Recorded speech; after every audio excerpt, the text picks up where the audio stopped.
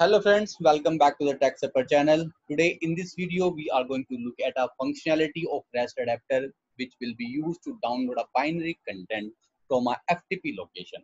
So in this video we are going to take an example of FTP, but you can take any type of application to fetch the document and download it as part of the REST adapter or REST API. So before I proceed, I will ask you to please subscribe my channel so that you can get notifications in your notification list as soon as I publish a new video. So in this video, we are going to cover a lab wherein I will create a REST API which will take the document name as a input parameter, and then we will search that document from the FTP location and then send the document as part of the REST service response. So we are going to use a REST adapter, and that REST adapter, in the REST adapter, we will configure the binary response. So let's see how we can achieve this in our Oracle integration. So I will switch over to the Oracle integration now. Okay, now I'm going to create a new integration with the help of app-driven orchestration pattern. Click on a Slack. Now on the open dialog, I will give an integration name. Let it be open. Okay, so here I'll say document download. I can say download document, then integration,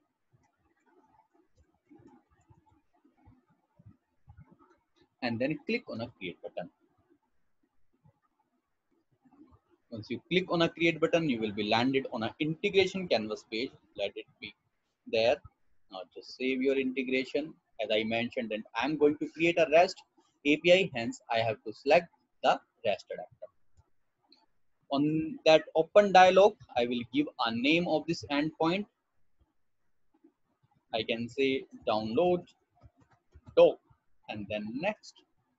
On the next screen, I will give the relative resource URI. I'll say download, and then I'm going to choose a verb as a get, and then I will add a review parameter and I will configure the response as well. Click on the next button.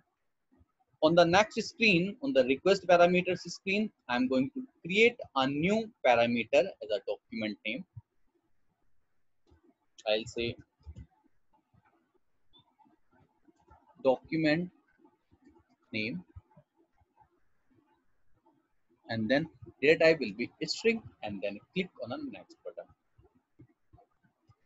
From the next screen, I will configure the response. Here in this drop down, you will notice there is a response type called binary. So if you wanted to deal with the binary document as part of the response, you have to select that binary format.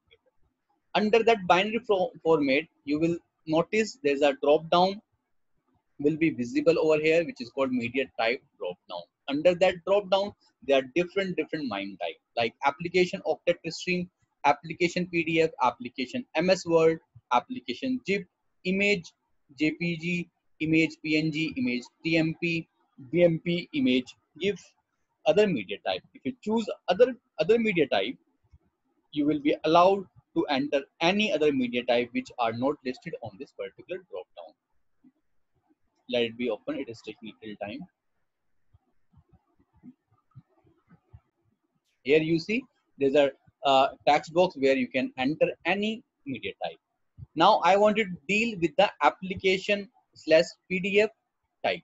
So hence I will select application PDF.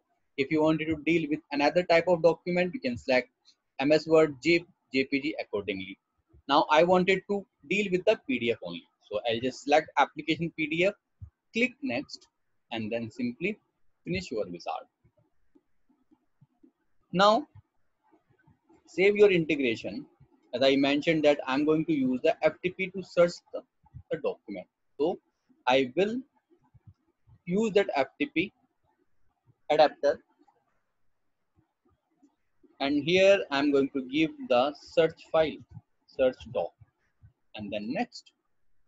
Here I will choose read a file operation and then use binary option. So here I'll choose home/opc/in, and I can give any file name for the time being. It is, and then I will map this parameter in the mapper.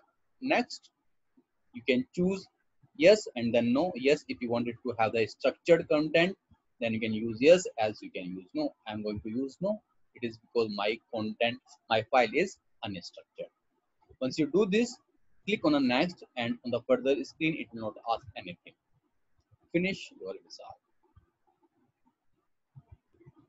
Save your integration again.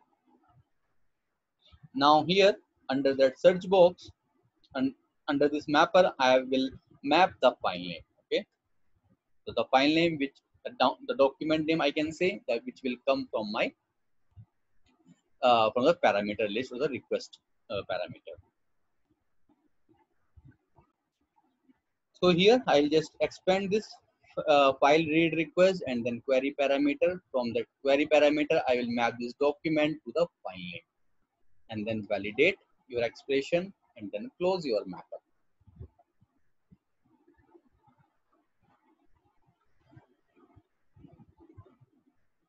Now again go down, and in the response mapper, here you will notice whenever you select the binary document as part of the response in the REST adapter, you will see there is a single response element will be there called stream reference. Now under this search document, you have to map your file reference to stream reference. File reference to stream reference. Validate it and then close this mapper. That's it. The final configuration is to enable the tracking parameter.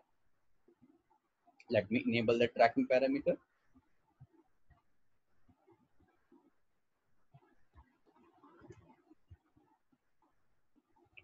Click on the action menu and then tracking, document name, save your integration and then close. You need to activate that integration. Activate your integration, click on this switcher button, then enable tracing and then include payload and then activate. Once integration will be activated, you will see the endpoint. Just open this endpoint, and I'm going to use a Firefox browser to test it directly. Now I will open the Firefox. So open the Firefox and enter your endpoint. Under that document name, I will put the PDF document name. I'll say I have a document called one.pdf. Just enter. Once you will enter, it will ask the username and the password of your OIC. I'll say demo user, and then I will enter the password. Now it will render the document with the name one.pdf. So let it be rendered. Okay. Here you see the PDF has been rendered on your browser. You can download it as well.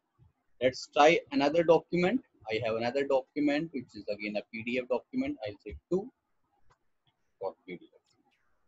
Now here you see another PDF document will be rendered onto your browser.